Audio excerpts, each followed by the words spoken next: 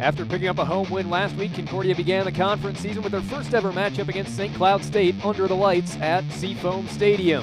The Huskies took control early in this one after a Concordia fumble. Quarterback Philip Klaphockey maneuvering around in the pocket, looking downfield, able to find Tyler Allery behind the Concordia defense, slipping two defenders, and he would speed into the end zone for an early score. First touchdown of the game going to the Huskies early on in the first quarter. Allery's teammates fired up after the big play on offense. Concordia would try to get back into the game. A block punt and another score made it 14-0, but Spencer Ohm a lot of time finding Charles Gilbert, the newcomer, and a great catch in the back corner of the end zone made it 14-7 in favor of St. Cloud State.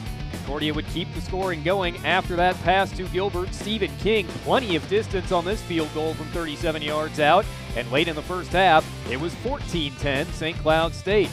The Huskies would have the answer, though. A huge play here to reigning NSIC Offensive Player of the Week, Fred Williams. A simple screen pass, but Williams would speed up the sideline past the Concordia defense all the way into the end zone from 83 yards out. Made it a 21-10 ball game. Williams saluting the Husky faithful after his score.